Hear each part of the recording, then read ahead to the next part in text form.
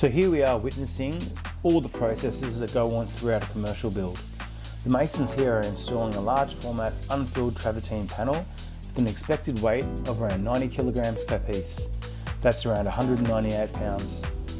They've been instructed to have an air gap or cavity of 40 millimeters or 1 3/4 of an inch behind the stone.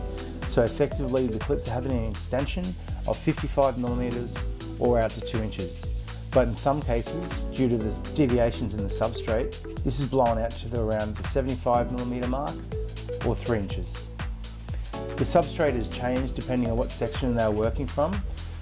It's either a core fill block, precast concrete, or in situ poured concrete. Each clip has been secured to the substrate with either our own StoneClip screw fix bolt or a Hobson's Tiger bolt in the top dead center anchor point location through each base plate.